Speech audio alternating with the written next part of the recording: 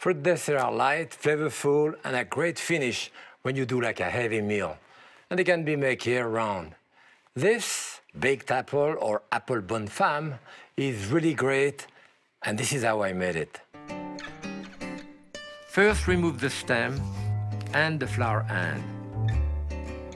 Then the core. The hard part is keeping the core straight. This one looks good. Using a sharp knife, score around the apple through the skin to make a cap as it cooks.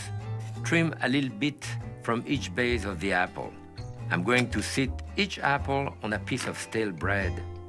This is what my aunt used to do, and it soaks up all the juices. Mix the apricot jam with maple syrup together and spoon it all over the apple. Add a little more maple syrup if you want to. Then dot each apple with a piece of butter.